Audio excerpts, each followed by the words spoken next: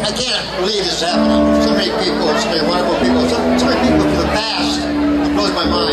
I haven't even got around to see Mr. Geller from Georgia and his uncle, and I haven't seen so many people here that are here. And my granddaughter's here from New York, a surprise, and so many great surprises. I want to thank Marge of all. Marge, my love, she did it all. She did all the bit of work, tickets and everything, and Star Printing, of course, a very good friend of mine. They did a lot of work for us. But thank everyone for coming here. And I look around this room, I love you all. I can't even talk.